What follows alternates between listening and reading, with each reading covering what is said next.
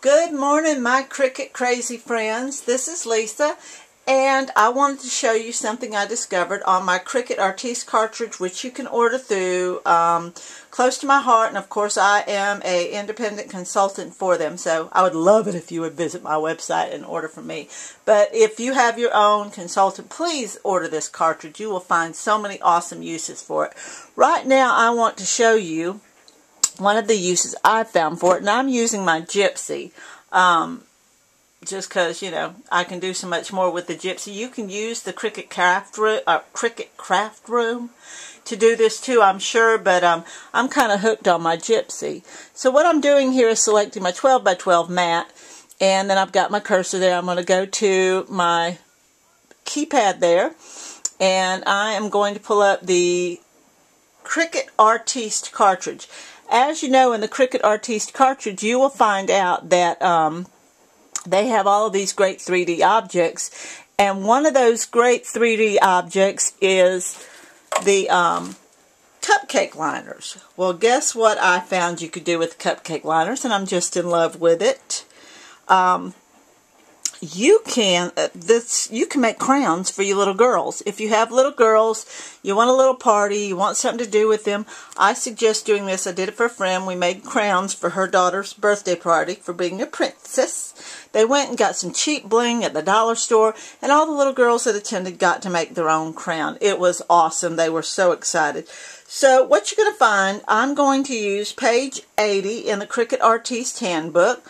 And the cupcake liner is accent 4, and so I'm going to pull that one up, and accent 4, and we're going to do this crown right here.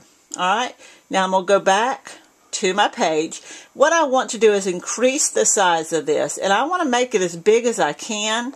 And the unfortunate part is if you do it this way, it doesn't get as big as you can do it. So I'm going to go over to the advanced section and use the kerning tool and rotate it around as much as I can, just to get it kind of diagonal, because I think you can get it a little larger that way. At least that's my take on it.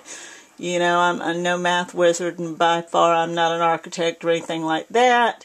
So anyway, use your little kerning tool, turn it the way you want to turn it to get it diagonal. Get back on my image, go back to the basic, and then I want to increase the size as much as I can and move it around, you know, to get it where I want it on my page. Again, you don't have to have a Gypsy for this. You know, they have the free product software from Cricut.com, and that's Cricut Craft Room, and I think everybody's in love with it. But again, I'm kind of stuck with what I want. So right there, you see, I have got it. I don't know if you can view this, if you're seeing this as well as you could. I'm going to go in as far as I can and see if I can shift it around a little bit so that you can see. Okay, so there it is. That's what I want to cut. Now, we're going to shoot down on my Cricut. You can see I have the red Cricut. That is not the Cricut cake. It is my favorite. What I'm going to do is put my mat up here. I have already pressed it down and made sure that it was where it needed to be. On my Gypsy, I'm going to click Cut, Load Mat. Okay, and the first screen that pops up once I hit the cut button is going to tell me to be sure and check my settings, and I've got my pressure and speed both at max, so I'm good to go. So all I'm going to do is hit OK, and we're going to cut this cute little crown out.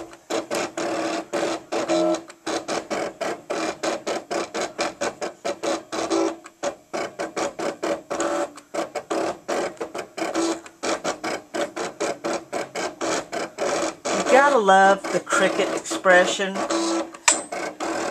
I don't know what people did before, because I didn't become a crafter, a paper crafter, until I bought the expression. But I just adore it. I think it's a wonderful tool. And yes, they've come out with the Cricut 2 and all that, but I just love my expression. It's everything I want it to be.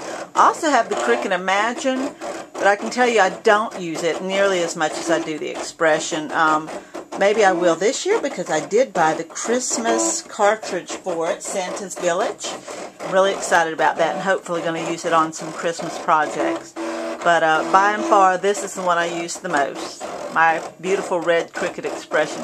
Wish they had some white end caps for it. Not that silver's bad, but it's just not what I like. I like the red and white idea. Coca-Cola, maybe. Anyway, so as you can see, it's cutting out this cute crayon. And almost done. I would probably speed through this for you if I could, but I have no clue about how to do that. So y'all are going to get stuck listening to me run my mouth. Alright, so there we go. We're going to unload our mat by pressing unload on the Cricut. And now, that cute, adorable little cupcake liner has become a cute, adorable little crayon. If you hold on just a minute, you'll see what I'm talking about.